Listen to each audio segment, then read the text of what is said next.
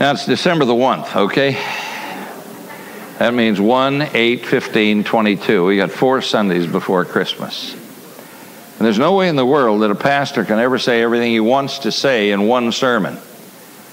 Some guys try that. They don't understand about saying, probably most of this crowd is going to hang with me through these next few Sundays.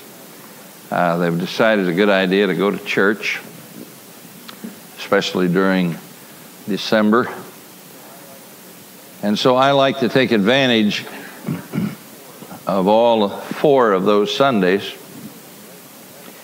and lay some messages on you that point directly to the Lord Jesus Christ.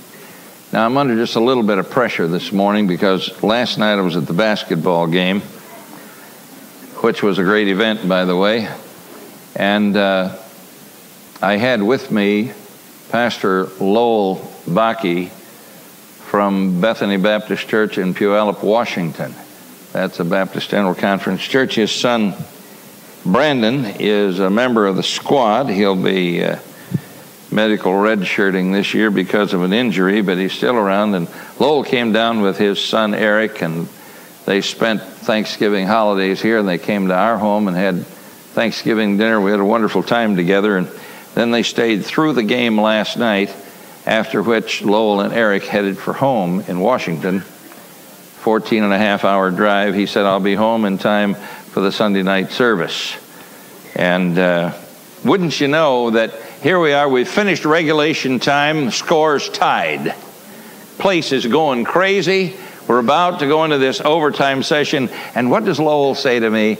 He said, I want to know, does the conclusion of your sermon tomorrow have as much excitement built into it as the conclusion of this game? I said, you dog. Only a pastor would ask a guy a question like that. But I'll tell you what I've concluded. I've preached a long time to a lot of folks. I've concluded that occasionally, most often when you go to a service, it rests with you. If you come to a meeting expecting to get something, you usually will. I had some folks send, bless their heart, never got a card like this in all of my life. I've been preaching a long time. 40 plus is a long time.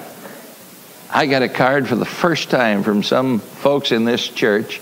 They said, we are so glad to be here. They've been here about 3-4 years now. We're so glad to be here, and we're thankful for you, and you've never preached a bad sermon. I said, wahoo, I'm framing this one and putting it on the wall. And I saw those folks this morning. They said, no, we really meant that. We couldn't be here to the Thanksgiving Eve service, but we wanted to share that word with you. That's a neat word. I'm smart enough to know I've preached some lousy sermons, but this morning isn't one of them. This morning is one where we need to start that focus right in on what child is this. In Matthew chapter 1, we have a genealogy of Jesus Christ that runs from Abraham down through David and all the way down to Joseph, who was the husband of Mary, not the father of Jesus. Matthew is speaking about a man, a human being born without benefit of a human father. What a statement. Never happened before or since. No one else in all of human history was conceived in this manner. And consequently, we need to take a good look at this child because we always tie this child to Easter. If you don't tie Christmas and Easter together, then you're only dealing with a part of the story that you like because it gives you the warm fuzzies. Because when you get to Good Friday, there aren't any warm fuzzies unless you know the Lord who died and know that He will be back again. And as I was studying for this, I came across some information and I thought, this is too good. I need to share this with people because there are always some folks that think, I can never make it in this Christian deal because I'm not good enough. I want you to see how wide is the mercy and the grace of God, and He does it in such subtle ways that easily we miss it. If I were to tell you to go home and read Matthew chapter 1 every day this week, and that is not the assignment, it's 1 John chapter 4, I'll tell you that later. But if I were to tell you to read this, 98% of you would miss this particular thing I want to lay on you right now. In this genealogy of Jesus, he deals with a bunch of folks that are not righteous. He deals with a bunch of sinners. He lists the name of a bunch of sinners. And amazingly, in this genealogy, the names of some women appear here. They just never did that in these genealogies, but somehow there are the names of several women here. You know, I just want to tell you gals how things were back when this was written. A Jewish man daily at morning prayer would thank God for three things. He would say, I thank you, God, that I was not born a Gentile. Then he would say, I thank you, God, that I was not born a slave. Then he would say, I thank you, God, that I was not born a woman. Contempt for women. They were just part of the mortgage. You need to get on your knees every day, ladies, and thank God that you live in 1991. Things are different today. They've always been different in the mind of God. But society has done some terrible penalizing of women over the centuries. But here God does an amazing thing in inspiring the writing of this passage. In spelling out this genealogy, he names 4 women in here.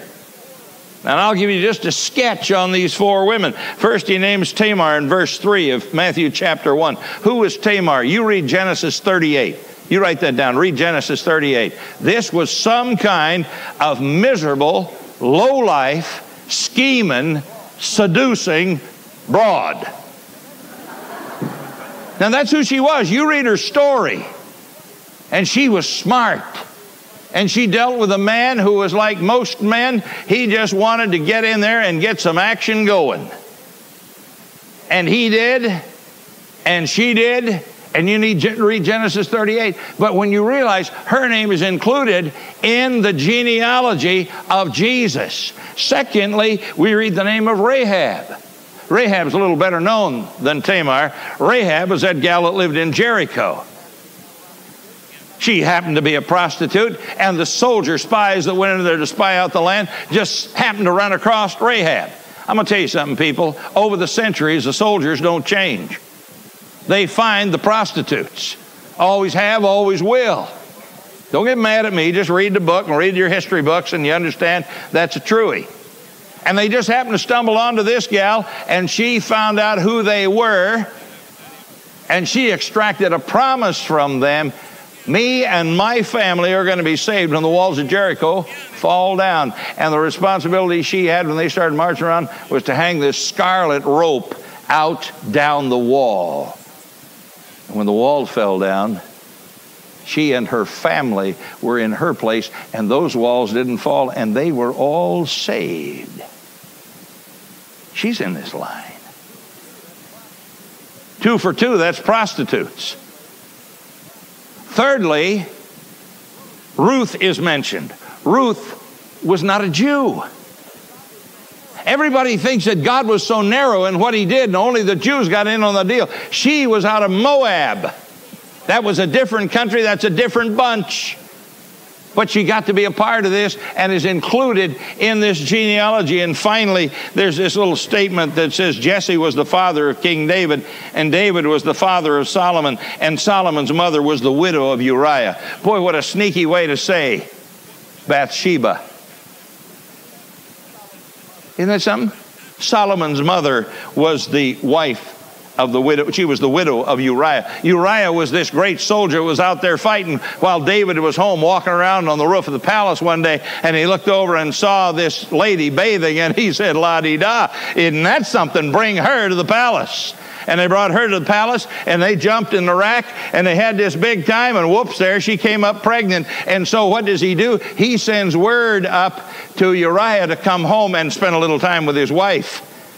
Thinking if he comes home and spends a little time that he's going to say, oh my, while I was home on that R&R, wouldn't you know? I just read a thing in the paper the other day. They're expecting a huge crop of babies to come out of the return of the troops from Desert Storm. Just kind of the way life works, isn't it? Power goes out, and what do you know? There's a little, and the obstetrician, gynecologist, say, isn't it wonderful? Praise the Lord, business is rolling in. That right, Willie? That right, Paul? Anyhow, I just look at those things. And when this happened, and Uriah came home, and he would not go and stay with his wife, then David set up a plan, put it in his hand, wrote that thing out, stuck it in his hand, and said, go back up to the battle. When the general read it, the deal was set things up and tell everybody but Uriah that we're going to suddenly retreat and leave him out there hanging alone. The poor fellow will get killed, and then I'm home free. Bathsheba was the woman involved with King David. See, I'm not letting King David off the hook. I'm not letting Judah off the hook. I'm just saying it's interesting that out of a culture where women were not honored at all, God took time to say, let me show you how wide is the scope of my love. And not let any one of us in this place say, I am too bad to be touched by the things of God and by the power of the Son of God. That can't happen to me. I'm too bad. You're not. The grace of God is sufficient.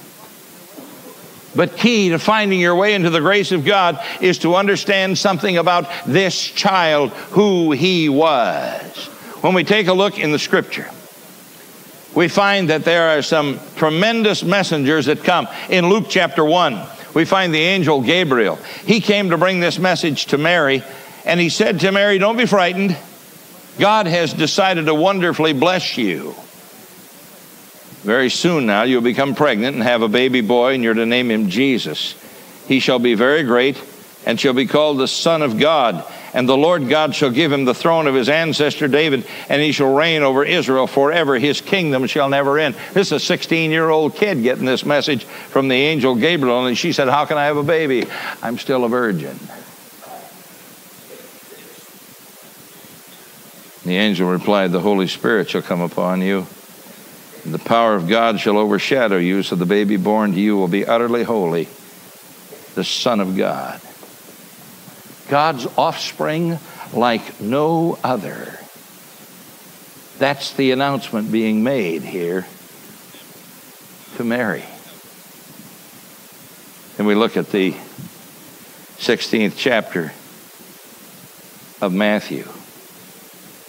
And we see Jesus in this situation where he's saying to the disciples, well, what are the people saying? Who are the people saying I am? And they say, well, some say you're John the Baptist, and some say Elijah, and some say Jeremiah or one of the other prophets. And he said, who do you think I am? They've been traveling with Jesus now for some time. Who do you think I am? And Simon Peter answered, the Christ, the Messiah, the Son of the living God. And Jesus said, God has blessed you, Simon, son of Jonah, for my Father in heaven has personally revealed this to you. This is not from any human source. People, when you came to the place, those of you that know the Lord Jesus Christ, when you came to the place of putting your faith in Jesus Christ, it was not because some preacher had pounded a pulpit to smithereens. It was because God himself revealed to you, and suddenly the light went on, and you said, he is the Son of God. He wants to be my Savior. He paid the price. I will get in on this, and I will acknowledge him as my Savior and allow him to come and become the King and the Lord of my life. That was revealed to you by God himself, just as it was to Simon Peter. God in the flesh. We like to use that word, God incarnate. And a lot of people, if you had to say, what does God incarnate mean? They don't know what that means. God in the flesh. Jesus Christ came and took upon himself the form of human flesh. And yet there came teachers along saying, no, no, no. Yes, I'm a believer, but there's no way Jesus could be God because he was a human being. Old John, this is written late in his life. The church has been established. Church has been growing now for many, many years. And old John writes this in 1 John chapter 4. He said there are a lot of false teachers around. And the way to find out if their message is from the Holy Spirit is to ask, does it really agree that Jesus Christ, God's Son, actually became man with a human body? If so, then the message is from God. If not, the message is not from God, but from one who is against Christ. I'm going to tell you something, my friend. You're dabbling in New Age. Get smart, because they fall off the wagon right here. They can't pass this test right here concerning who Jesus Christ is and the fact that he came and took upon himself the form of human flesh. This scripture goes on to say this: anyone who believes and says that Jesus is the Son of God, that is to put your full faith in him. Jesus is the Son of God, has God living in him, and he is living with God. We know how much God loves us because we've felt his love and because we believe him when he tells us that he loves us dearly. Can you imagine that God Almighty loves us dearly? That's the testimony of the Word of God. When we come to the place where we're ready to embrace that kind of confession that Jesus Christ is truly the Son of God and our Savior, then we're beginning to get with the program. That was the testimony of the angel Gabriel. Then I look at Joseph's angel over there in Matthew chapter 1. Here is old Joe. He's wrestling with this thing because they'd gone through this various period. You know, early on, there was engagement. This is truly betrothal here. You remember the old Fiddler on the Roof, matchmaker? They used to make these matches. Kids 5 years old.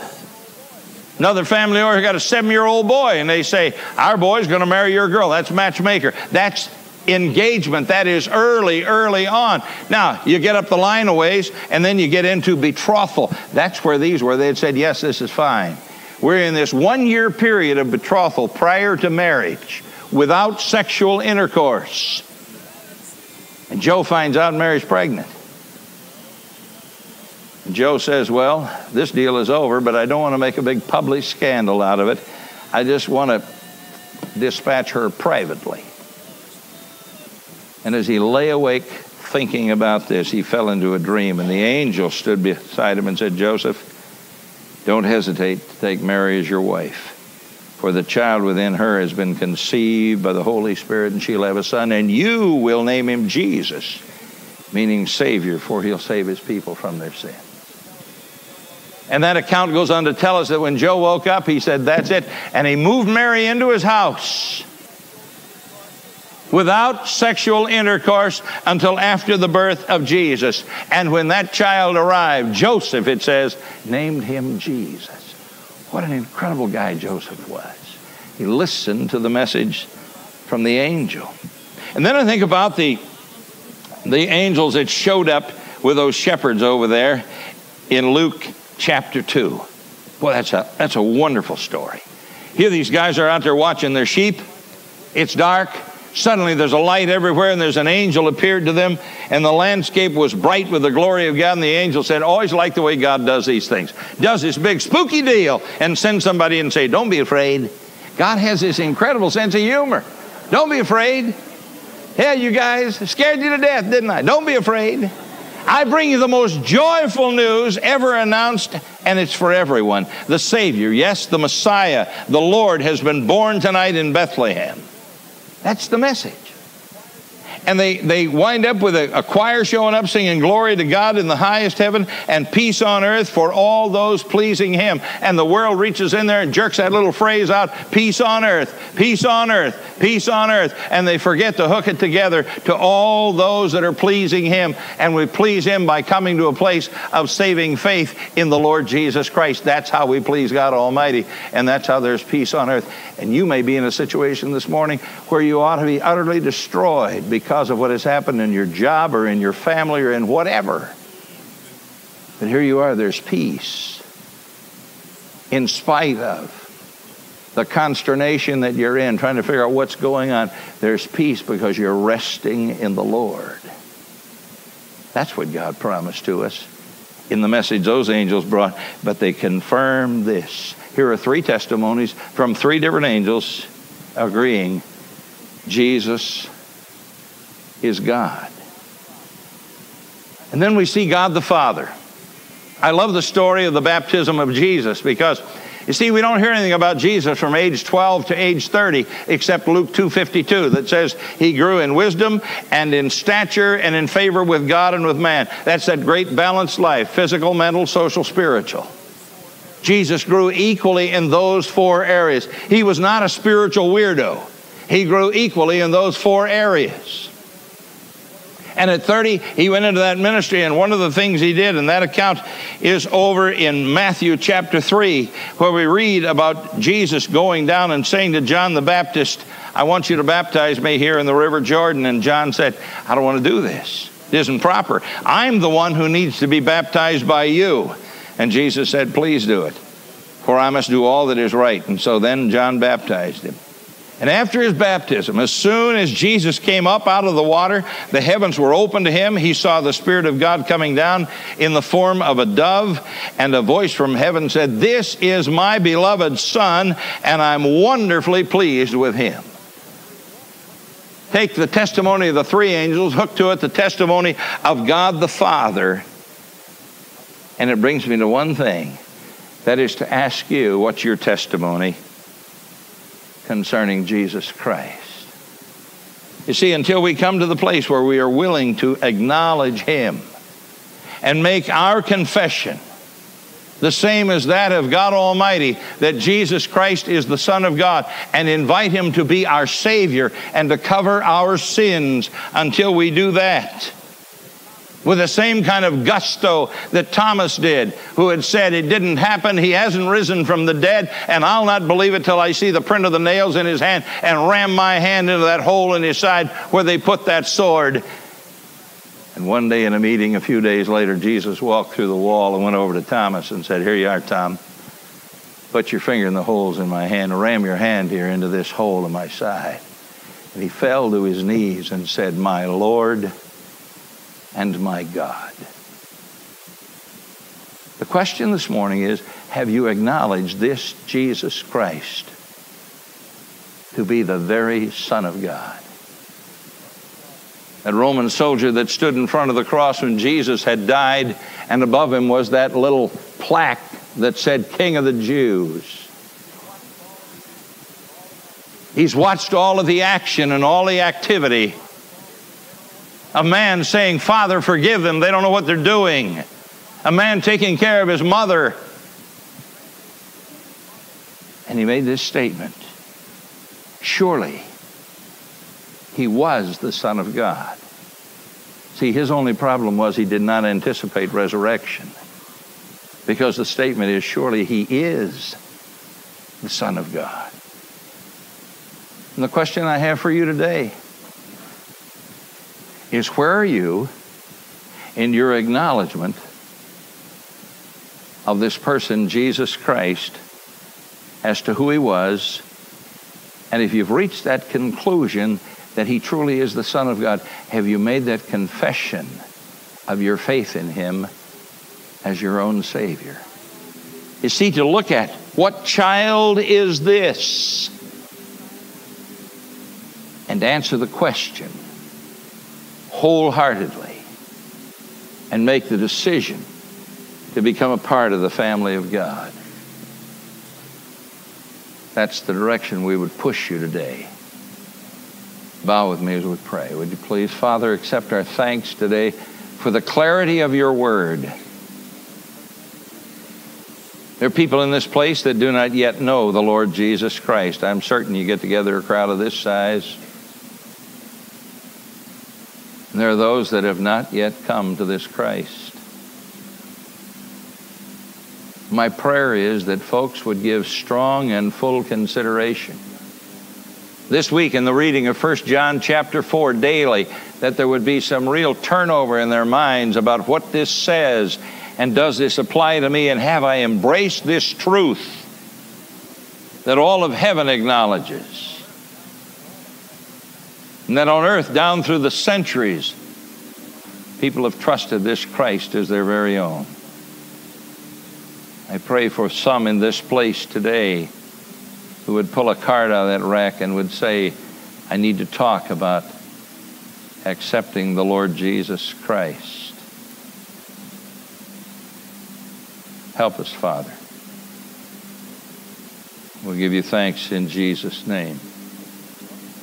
Amen.